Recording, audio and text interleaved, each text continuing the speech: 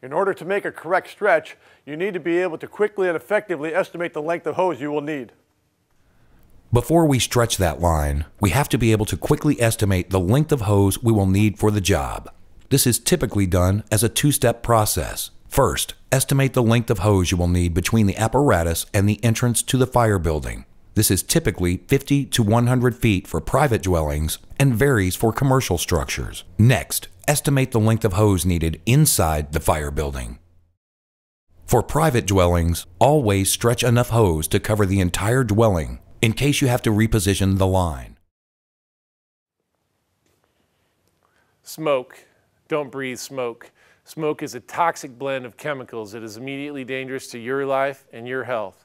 Smoke contains the toxic twins, carbon monoxide, hydrogen cyanide. It is not safe to breathe at any time, for any reason, by firefighters on the fire ground.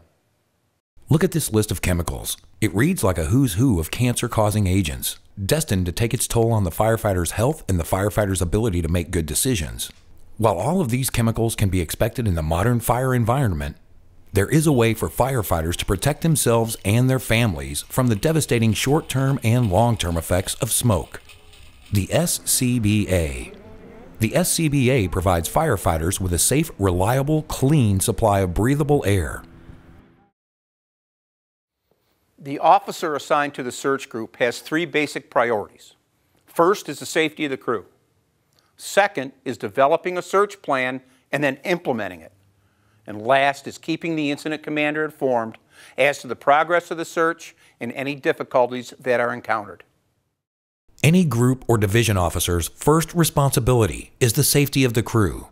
This is why, in Chief Coleman's opinion, the search officer should not be sweeping in corners or under beds. This would require multitasking. Multitasking does not work inside a burning building. Ventilation is a critical task that must be performed routinely on a fire ground.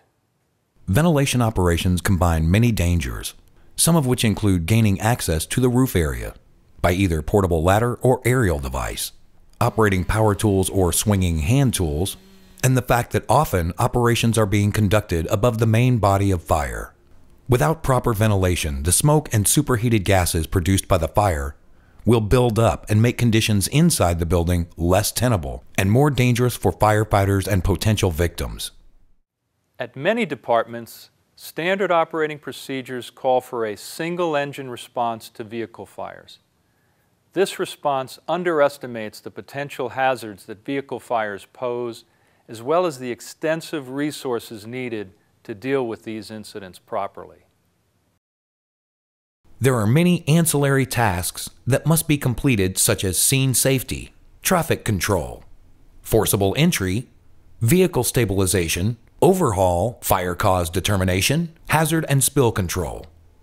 For these reasons, it is important not to underestimate these incidents, both from a staffing and from a tactical standpoint. It is wise to send a second unit to provide additional water, support services, and to block traffic.